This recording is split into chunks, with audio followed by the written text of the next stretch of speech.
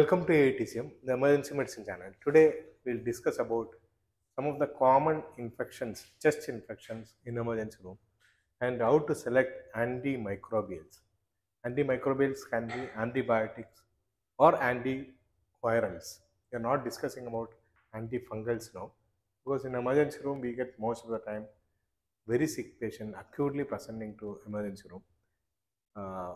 Viral infections or bacterial infections are very common here. Fungal infections can come, but at this moment we will not be able to discuss that type of cases. So there are few clinical scenarios we will discuss now. One of the X-ray of one patient who is a 30-year-old male, no past illness. That means no previous history of any chest illness. Few days history of cough, breathlessness, chills. So normally when he come to emergency room, this type of patients come to emergency room, we take an X-ray, we ask for WBC count. Increased WBC count always indicates some sort of bacterial infection. If it is a viral infection, mostly counts are normal or it is reduced. Procalcitonin is a test which increases during bacterial infection. That is 8. That means a very mild type of infection, bacterial infection. It is localized infection. Patient is not having sepsis. It's a pneumonia, mostly a bacterial pneumonia. Counts are very high. What will be the antibiotic of choice? So here, few things we should understand. There is no past history of any lung disease. That means a normal lung who is getting a community acquired solid pneumonia. That means it is not bilateral. It is mostly a gram-positive infection. So that is the clue we are getting from this type of X-rays. There is pneumonia here. You can see this is pneumonia, white homogeneous opacity on the right lower zone. He never had any past history of any chest illness. He is having community acquired pneumonia. It is mostly gram positive. Mostly gram negative can be there, but it is mostly gram positive. So we need to cover this patient with some gram positive antibiotics. So what are the antibiotics we commonly use? You can give amoxicillin 500 milligram TID. You can give augmentin, amoxicillin with clavulanic acid, again 625 TID. So these two drugs predominantly covers gram positive. That means streptococcal will be covered. If you want to go a little higher antibiotic, you can go for levofloxacin 500 milligram OD once daily into 5 to 7 days. This covers both gram positive and gram negative. Most of the standard textbooks always give a option of higher quinolones like levofloxacin or moxifloxacin for lung infection, because if you see the coverage of this respiratory quinolone, they cover gram positive, they cover gram negative, they cover anaerobes, they cover atypicals. So almost all types of coverage is there for levofloxacin or moxifloxacin. So a patient who is having no previous history of lung infection, and pneumonia means mostly predominantly gram positive infection, streptococcus pneumonia, you can go for amoxicillin, augmentin, all these things, but always a better cover will be levofloxacin. If you see doxycycline, that is a cheaper option. Doxycycline also equally effective option, 100 milligram OD. First day we can give 200 milligram, then onwards 100 milligram OD will be there. Enough. It has got similar coverage of levofloxacin. It covers gram positive, some amount of gram negative, atypical, anaerobes, everything will be covered. Now, if the patient is getting admitted, patient is little bit sick, and if you want to admit, same injection can be given, amoxicillin can be given, augmentin can be given. If the patient is very poor, you can give crystalline penicillin. that has got similar coverage of amoxicillin with augmentin, or levofloxacin injection can be given, moxifloxacin can be given, doxycycline can be given. So all these things are the option here for this patient. But if the patient come to OPD, we may give levofloxacin. That will be the best option. But only thing when we are discussing with option in our country, India, we know that the prevalence of tuberculosis is very high in India. So we try to avoid quinolones. They are second line anti-tubercular drugs in tuberculosis. So unless until there is a reason for levofloxacin, we try to avoid levofloxacin. That doesn't mean that we should not give it. We are not suspecting tuberculosis, you can give. But even if there is a small suspicion about tuberculosis, better to avoid this type of drugs. You can go for alternative drugs. Whatever it is, standard textbooks always says that the best option of community acquired pneumonia is levofloxacin or moxifloxacin. They are respiratory quinolones. They cover almost all types of bacteria in a normal. Now another case, 50-year-old male, diabetic, alcoholic, few days history of cough, breathlessness, chills. Again, WBC count is very high and procalcitonin is significantly high. That means patient is developing a systemic inflammation. Mostly patient is going for sepsis. What is the antibiotic of choice? So here you remember few things. An old age, not very old, but diabetic, immunocompromised, alcoholic. So diabetic, alcoholic, upper lobe consolidation means there is a strong suspicion for Klebsiella. Klebsiella is one of the most common cause for upper lobe pneumonia, especially in diabetic alcoholic patient. His counts are very high, his procalcitonin is very high. That means he is sick. Suppose he is not sick, he can be discharged from your OPD. Klebsiella, even if you give levofloxacin, it is okay. Or moxifloxacin, okay.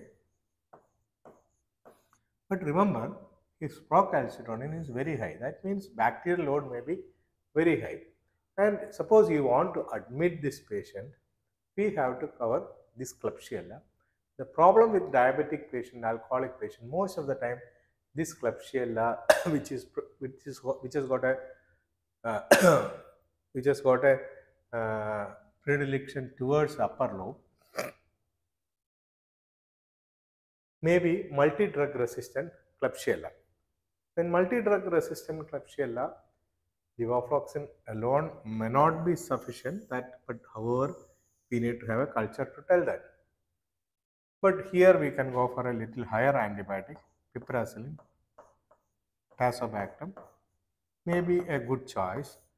You can give 4.2 gram TID, can be started. Ticarcillin, clavulanic acid also has got similar effect. Why we are going for piperacillin tazobactam? Because these bacteria, especially Klebsiella, may be multi-drug resistant organism. That's why we are selecting this antibiotic. But many a times, even if you start levofloxacin and moxifloxacin, patient responds to your treatment. That is because sometimes this also may be a community acquired infection. Upper zone or upper lobe predilection is always for Klebsiella, but sometimes this type of lesions can be due to gram-positive cocci also. Now, upper lobe pneumonia versus tuberculosis, that is a problem.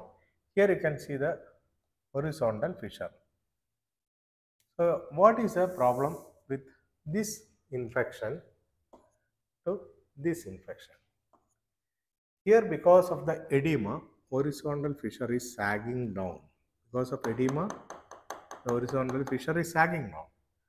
Whereas here, there is a long loss of lung volume, the horizontal fissure is towards up. Okay. So that indicates a chronic process. So mostly in tuberculosis, this is a horizontal fissure, you can see here.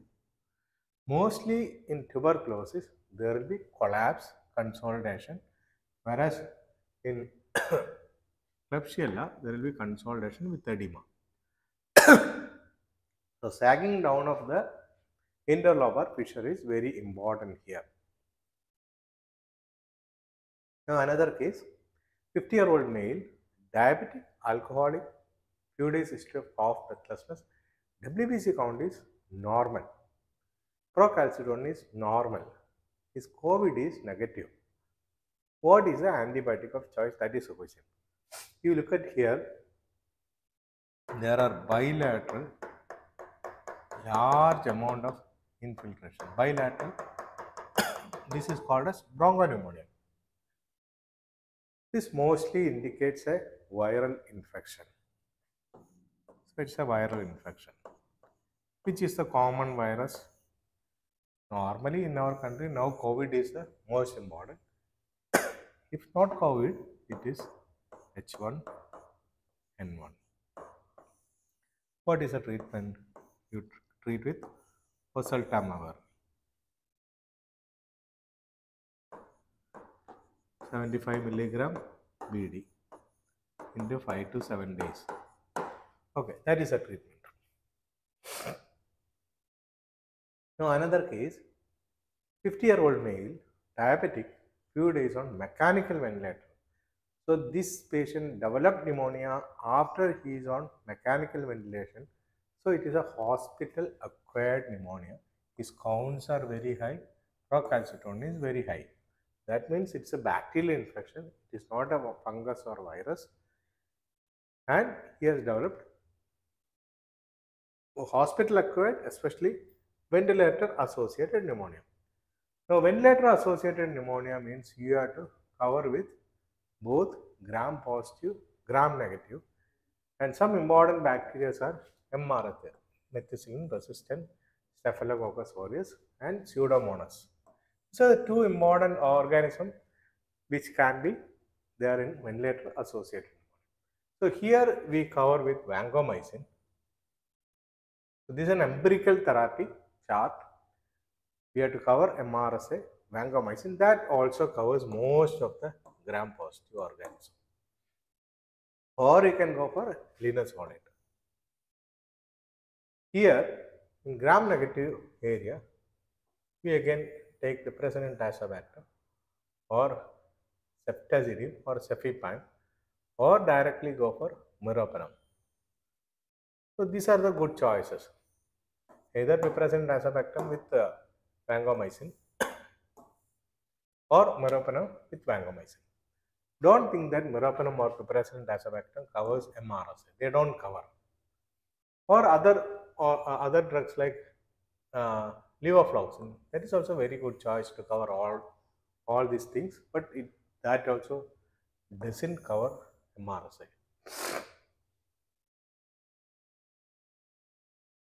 Now, 65-year-old male Parkinsonism patient. Most of the Parkinsonism patients can have aspiration. Came with sudden onset of breathlessness. What is the antibiotic of choice? You can see here some infiltrations are there. Mostly they are aspirated.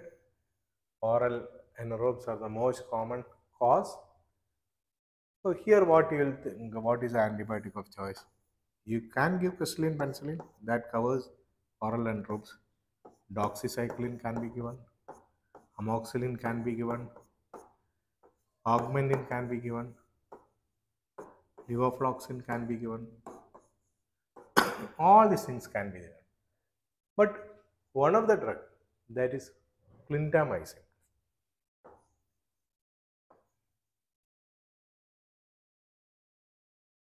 Clindamycin is the best choice for this aspiration pneumonia. If you are giving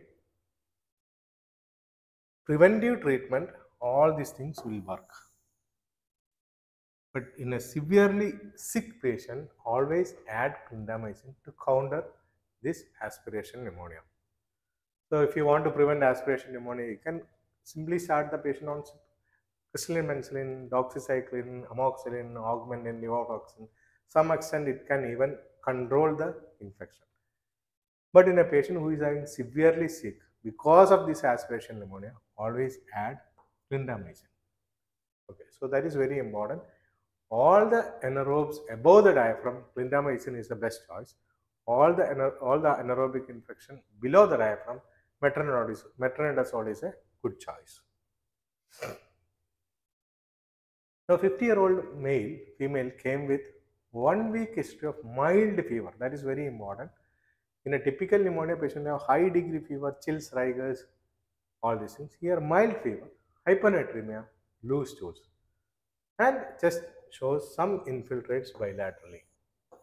So it looks like viral pneumonia, but the problem is this is a typical type of pneumonia. Some of the important features which tell you that it's a typical pneumonia is patient can have hyponatremia, patient can have hemolysis, patient can have elevated bilirubin because of hemolysis, altered mental status.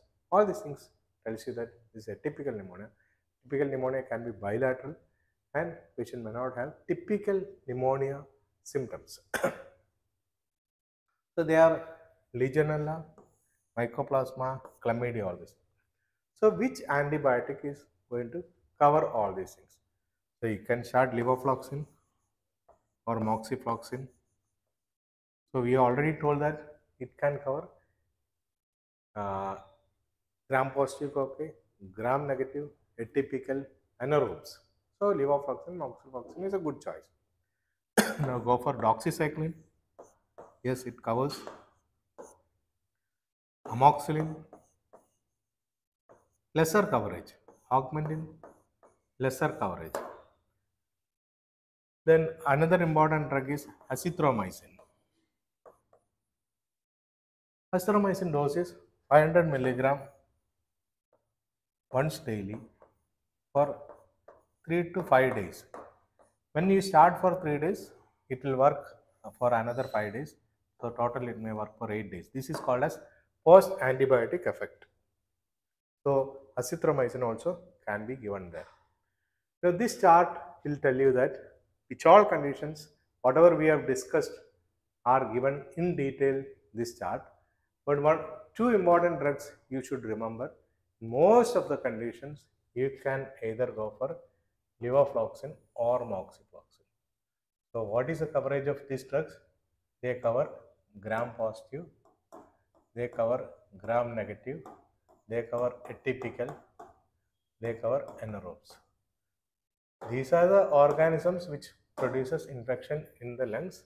Almost all types of infections are produced by these are the type of organism, and these two drugs can cover almost all types of infection in your lung area. That's why most of the standard textbooks give these are the first line therapy options for most of the lung infections. Another important drug you should remember is piperacillin tazobactam. That is also can be given in this type of infection. Now, different bacteria require different type of antibiotics. In that, you should remember, other than what we discussed, MRSA should be covered with a different type of drug, that is vancomycin. Now, Pseudomonas also we have discussed. Pseudomonas, you have to go for either ceftazidime or piperacillin tazobactam. That's a different category of bacteria. That also we have discussed. 4.5 gram TID. Now this is a HIV patient's X-ray. Patient comes suddenly with severe breathlessness. So most of the time this is due to PCP pneumonia, pneumocystis jirovecii pneumonia. That is a name given for this. PCP is the old name. Pneumocystis carinii pneumonia. They should be treated with trimethoprim and sulfamethoxazole. So they are combination like Bactrim DS. We have Bactrim DS, Cetran DS, all these things. So Bactrim DS, 2 tablets TID. You can go for injection also, but commonly available preparation is Bactrim DS tablet or Cetran DS. Alternatively, you can go for clindamycin also. So all patients who is having PCP pneumonia, in spite of their low immunity, we can start prednisolone. So that can be started here.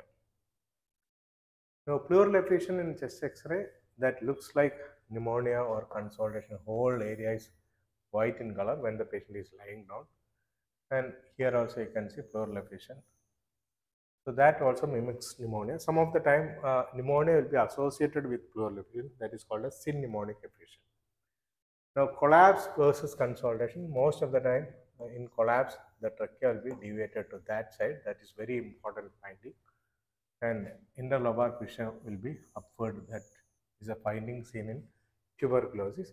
When the lung volume is lost, the mediastinum or interlobar fissures may pull towards that side. We have discussed about one of the important area in emergency room, that is antibiotic selection in emergency room. It is not antibiotic, antimicrobial selection in emergency room. One drug, that is levofloxacin or moxifloxacin, covers almost all types of infection in the lung. Only problem in our country is this is a second line tuberculosis drug. So when we have strong suspicion about tuberculosis, better to avoid this drug and go for an alternative drug, because second line drugs, if you are starting in a patient who is having suspicion of tuberculosis, without a combination, that can produce resistance to quinolones. Thank you.